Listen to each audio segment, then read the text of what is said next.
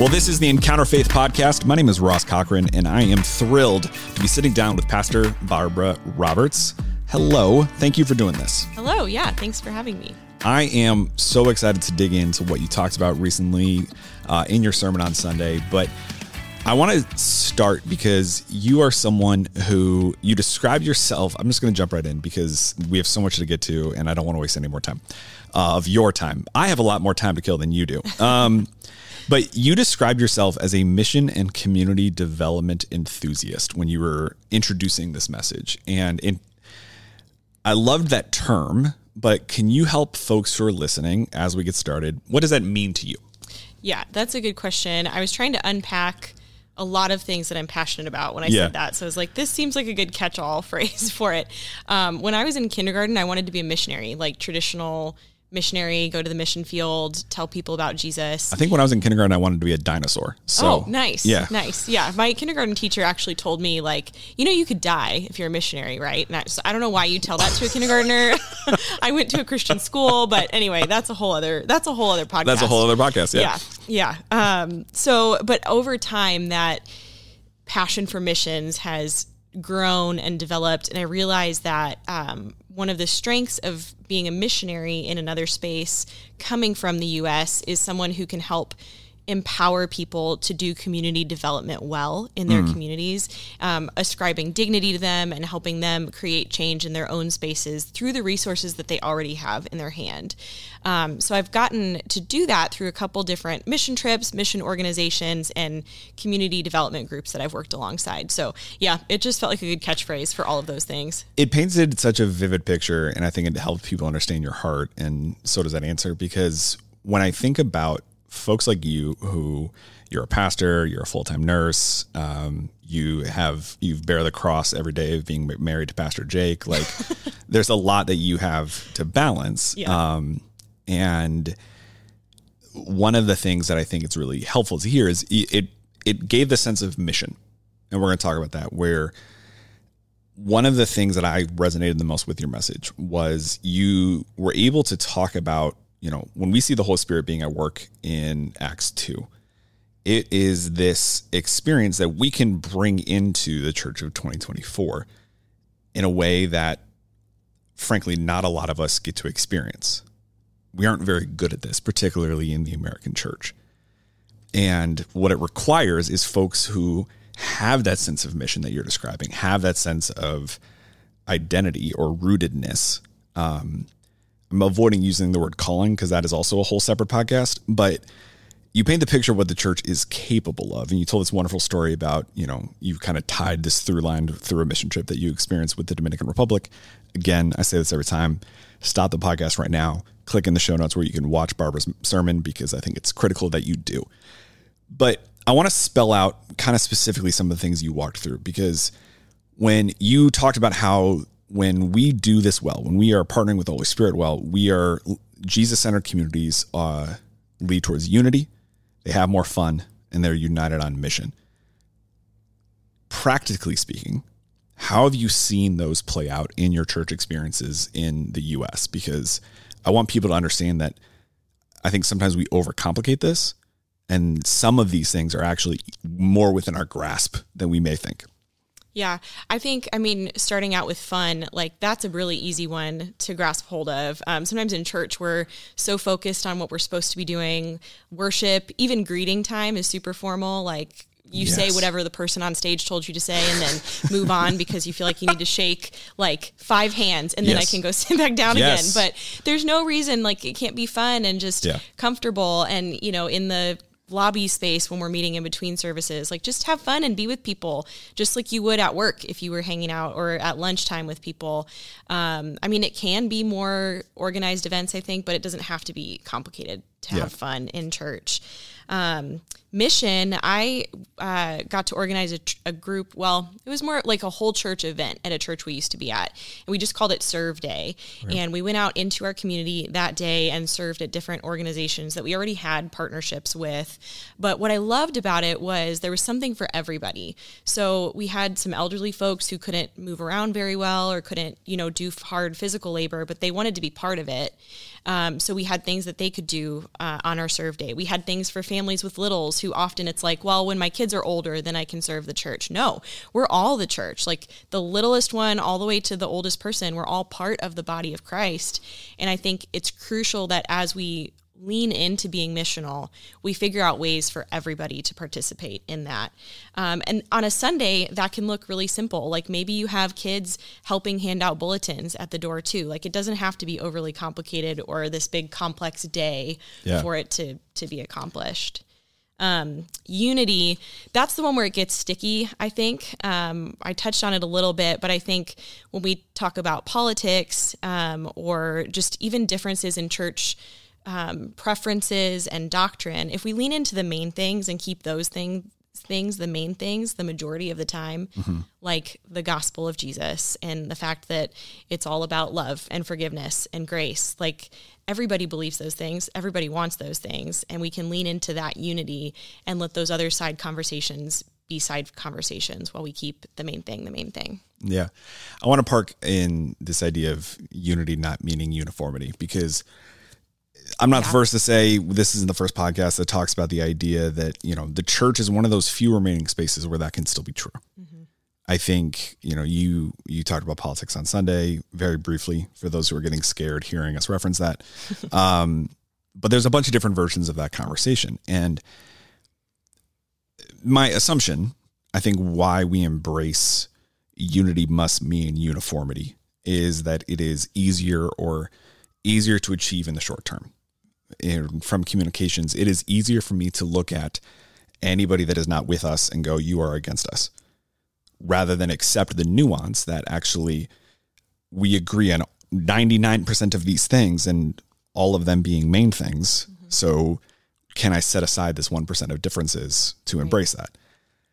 But because of your church experience, one thing I'm curious about is, what are the ways in which we sell the church short when we expect uniformity? Because I think so often this theme of when we embrace what you were talking about on Sunday, we're living into the full potential of the church, the Big C church, obviously.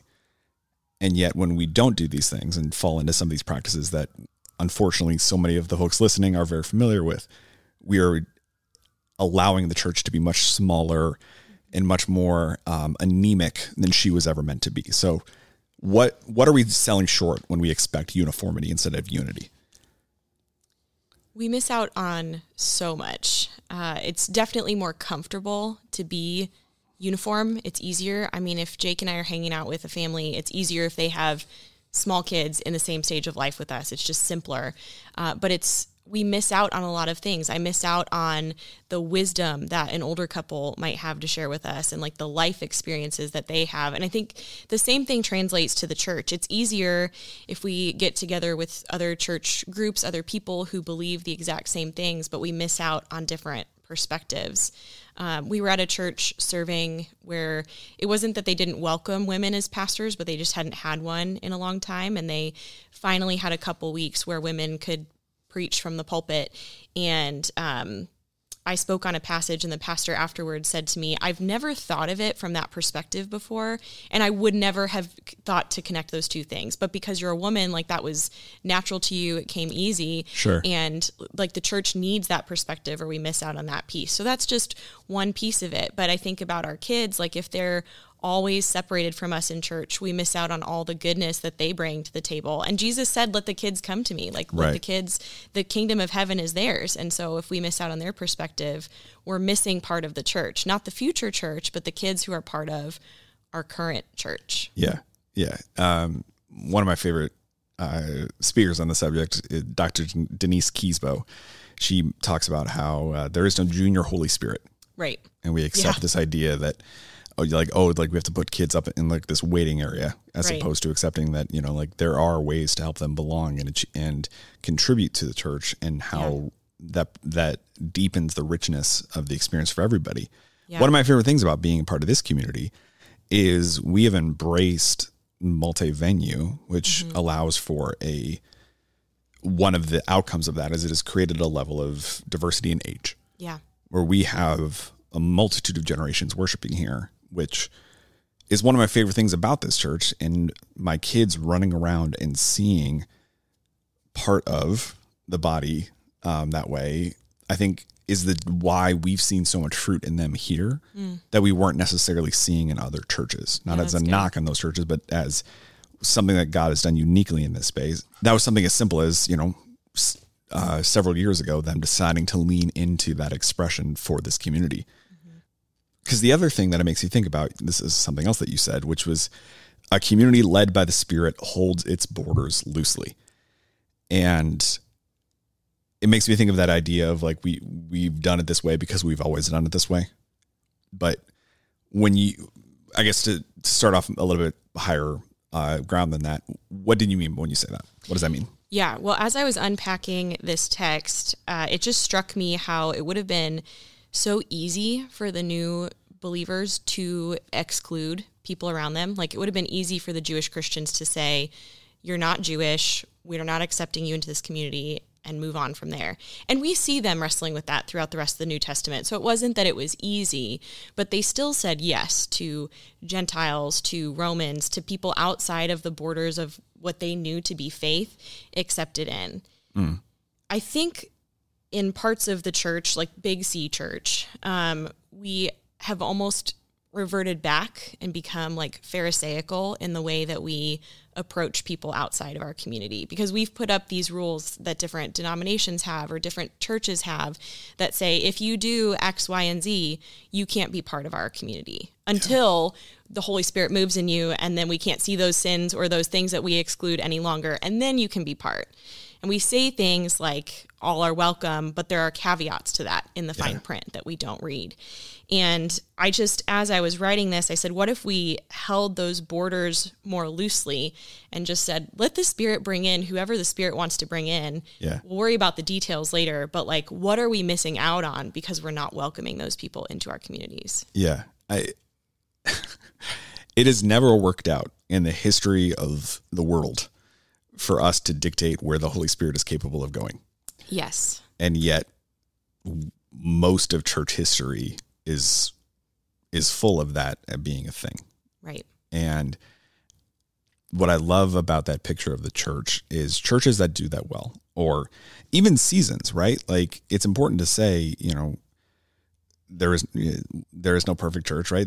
Every church has done that well for a period of time. There are certain churches, though, that have a culture of being more insular, have a culture of being more,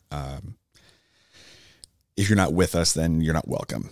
And setting aside every possible judgment, the heart cry there is what they're missing out on. And what I'm missing out on when I do that in my personal life. I remember something that your husband said once about how, when we begin to go like the gospel's for everybody except for that person, we are sitting in that pharisaical seat. Right. And you said something else that I think is important to really drive home, because holding its borders loosely is not, there are no borders. Right, exactly. Like, there's part of this that is also embracing the idea that we have almost overcorrected. Denominations are a great example of this, because one podcast isn't going to solve all the problems with a denomination conversation, right?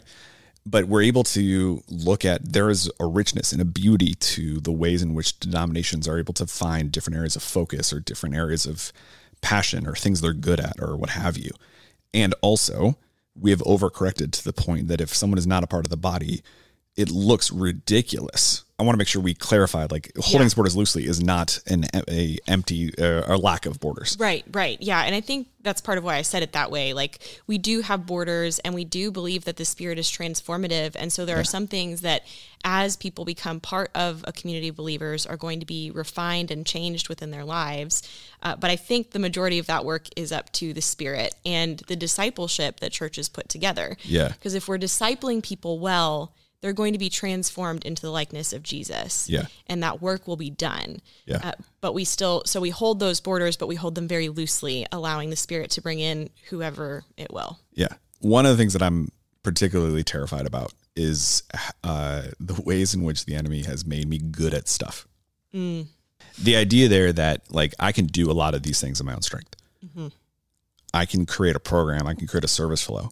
Right. That can create an environment that feels nice to people. But you talked about the difference between something like that, which can be very cynical, very man-made, and ultimately very short-term, and being discipled by the Spirit. And again, discipleship by the Spirit is what you're talking about. Like, discipleship by other things is a weaker, smaller, and more anemic church. So it brings the question to mind for me, like, if someone is hearing us have this conversation and they're having this sense of conviction or just kind of tracking with us, and they're going like, man, we're a little off track, or I'm a little off track. What are some of those ways in which you have done personally, or you've seen churches sort of get back in line with being discipled by the Spirit rather than some of these other things? Yeah, I think like a lot of other things, admitting it is the first step in recognizing it. And a lot of churches or church leaders are afraid to do that. But when they do, it's really beautiful. And taking that moment to just say, wow, I really screwed up. Like, I need to repent from this. And then taking a pause and time to pray and just sit and say, okay, how more specifically have I messed this up? I'm feeling this conviction in my heart, but like, where did I go wrong? And what are those specific ways that the Spirit can define for me? This is where I got off track. And then from there, for me, in times when I notice that I'm out of line with the Spirit, often I've gotten my priorities out of line and I'm not spending time in Scripture. I'm not praying. I'm not taking those moments, and I get really out of whack. So I think that's the first step. Then I think listening to the community around them. Sure. And in some churches that will be their church context. And in others, it might mean taking a beat and listening to the wider community around you. Like, what are people who are not a part of your church community saying? What are they needing? For a pastor, maybe that means setting up meetings with school leaders, with principals and school counselors. Maybe you listen to your local government, like mayors and that kind of thing, and just see like, what are the needs in our community and where am I missing that? Because oftentimes I find that the Spirit directs us to those things. So if we're not able to hear the Spirit well and we feel like we're missing it, sometimes those people, even if they're not part of the church, can help kind of bring us back into the right arena at least. And then, through prayer and discernment and just talking to your people, you can kind of figure out like, okay, what are some next steps we can take? And then be willing to fail. Like, you might take a step and the Spirit's like, nope, that's not really where we're going. So, okay, I'm going to pivot and try something else until we feel like, okay, this is back in line with where the Spirit is leading us, bathing the whole thing in prayer and moving forward from there. Yeah. It makes me think of too, the ability to see outside of your own community, even in church resources. Like you and I were talking about before we turned the mics on, the ruthless elimination of hurry, right? Like the ability to go, I feel like that's like the most quoted book on every Christian podcast, but that's a separate conversation. Because really it's illustrative to the idea of how important it is to talk about, to live in what you're talking about. Like, if you are feeling out of whack, to check back into some of these basic spiritual practices that we all know that most of us aren't doing. Mm-hmm. And that when we, that definition of spiritual maturity being, the most spiritual mature person is the first one to realize and turn around. Right. So where I want to land the plane here, you said something else that almost made me like stand up and start shouting things, but it would have been a distraction because you talked about how a full expression of faith must be communal. Yeah. And there's a 1,000 different places we could take that, just that little point of nugget of wisdom, but it immediately made me think of my kids. My middle, your oldest are wonderful friends. So this is personal even for you and I. Yeah. Because they're growing up in a world, I always use John 10:10 as this reference point here, that will tell them they have life to the full, or they can have life to the full, and the church doesn't need to be a part of it. Personally, I don't subscribe to a lot of war on church kind of stuff, except for that one. So to start things off though, like, how do you reconcile this clear need we have for community, our clear wiring, and our own behaviors that lead towards isolation? Because we're also not very good at this. Right. Yeah. In the whole sermon, there were a couple things I said that I wondered if people might have questions about, but I think that this might be the most countercultural thing I said in the whole sermon when you really unpack it. We are so taught by our culture that we need to be driven and we need to be achieving the very best that we can all the time. And that means our careers and our children, like they need to be scheduled out the wazoo. Summer's coming. And I feel like so many people are doing like camps and sports and trying to pack in all these extras so that their kids will be the most prepared when they go to first grade in the fall. Like, I don't know if I want my kindergartner doing all of those things. Yeah. But even in church, in recent church history have adapted that, right? With like seeker-friendly models for church. And it's become so consumeristic in ways that match our greater culture. But in order to reach community or to be part of community, I think we have to let go of some of those things and make space for community in our own lives. And all of our other parts of our lives are oriented towards isolation. I go to work, I do my job there. I take my kids to their activities. I, am part of these specific social groups outside of my work, and that's it. And that really can be an insular life, and we can just live our lives off of our own school and kids and work calendars and never get outside our community if we don't make space for that. I think that's why we were talking about the ruthless elimination of hurry beforehand, because it has to be intentional or it'll fall by the wayside. So I think as churches, as church leaders, part of our responsibility is to be helping disciple people in that way. Like, community is not optional if you're part of a faith group. I used a quote from Tish Harrison Warren's book about liturgy in our ordinary lives. And it said that our expression of faith is never less than our personal relationship with Christ, but it's always more than that. And as I shared the story from the Dominican with the first time I took communion, I realized in that moment as a junior higher that my faith is part of a global expression of faith. Yes, it's my personal faith and my faith within my local church community, but it's so much more than that and so much more than the American church. But there are people all around the world who are doing this, and we're part of that tradition that goes back thousands of years. And so we can't do our faith in isolation. It's just not possible to actually be part of a genuine faith if we're wanting a full expression and not an anemic expression of that. Yeah, that's so good. There was a survey that I looked up before we started this conversation, which it's talked about how in 2018, only 16% of Americans reported that they felt very attached to their local community. And when I think about a stat like that, which I can only assume, anything pre-COVID, I can only assume it's exponentially worse now. Right. To be countercultural, it requires the church to go first. Mm-hmm. And I think sometimes we have this hope or this expectation or this desire that we're going to make this thing or make this event or do this program, and the floodgates are going to open up. And that just isn't. God is capable of all things. So if you can make an event and have thousands of people show up just because you made the event, please email me. My contact information is in the show notes because I would love to talk to you.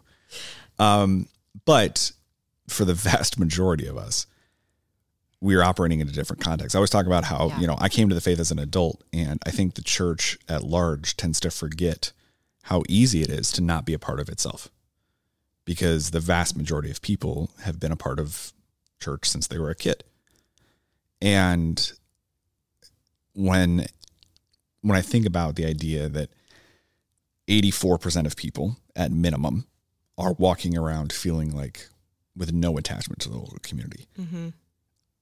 that is such a wonderful opportunity for the church, because so often we are trying to do the things that we are seeing in culture. We're trying to make the best online church experience or whatever. Yeah. And not always, but it's worth asking the question, hey, what if actually what we're doing is creating the best in-person experience possible? Mm-hmm. Because this is the only in-person experience people are getting. We had a small group experience at a previous church where we met 51 out of 52 weeks one year. And all that Lauren and I did was go, hey, like every Wednesday we're having food. Bring something to contribute. It was a lot of 22-year-olds. It usually meant that Lauren was doing a lot of extra work. There's a lot of like sour cream and like mozzarella cheese was brought pretty much every time, right? But that was all the expectation we put. And people kept showing up because it was the only home cooked meal they had all week. Yeah. Right. There's a simplicity to that, but the church is the only place that can happen, or one of the only places that can happen. To put a really fine point on it, when you think about the type of church, the type of faith that you want your girls to be able to experience, what are the things that you would want the church to be doing now? What are the things you want people listening to being able to do now that are going to help set up that church to exist? Because that's the work we can do now for that to be possible. Yeah. I mean, I think that's really a beautiful example of having people over to your home, having a home cooked meal. One thing Jake and I have tried to do periodically is to just look at our calendar and say, do we have space? Like, do we have a weeknight, something on a weekend maybe where we can just know that we have space to have people over and make time in our house? And sometimes that's church people that we're having over. But the other thing is, like, meet your neighbors, meet the people around you, and make the ask, even though that's really scary because of how isolated our culture is, especially post-COVID. I think people are really scared to say, like, hey, just come over. We're cooking hot dogs and hamburgers, like, come hang out. But sometimes that connection point can be all it takes to start a relationship. And then as people live in community and friendship with you, they see like, oh, there's something attractive about what that church is doing.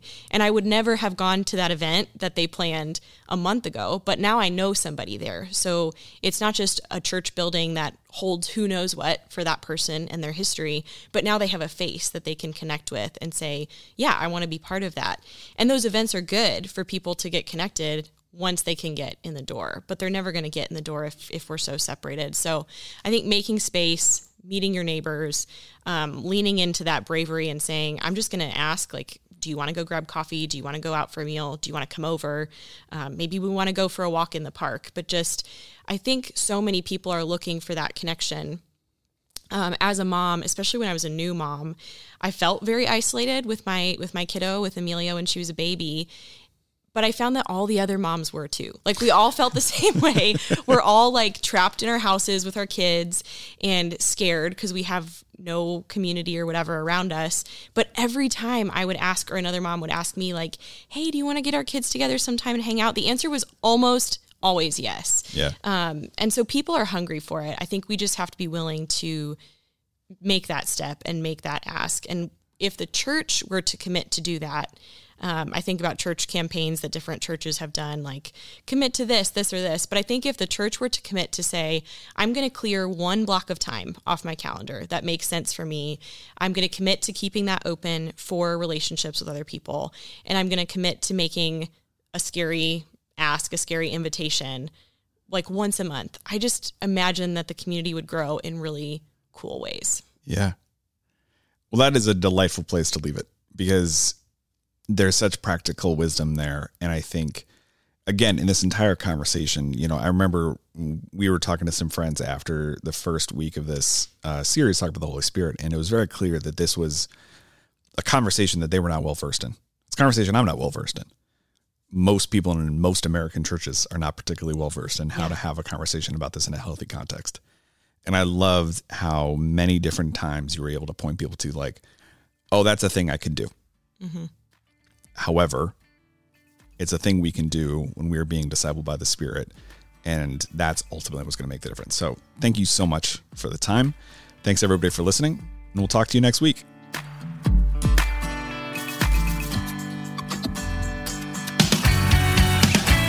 Thank you for listening to the Encounter Faith podcast. This podcast is a service of G. Shep Productions from Good Shepherd Lutheran Church in Naperville, Illinois. All rights reserved. If you're in the area, we'd love to meet you on a Sunday morning at our 9 a.m. or 10:45 services. At Good Shepherd, we are inviting everyone to walk together in the calling of Christ for a life of eternal impact.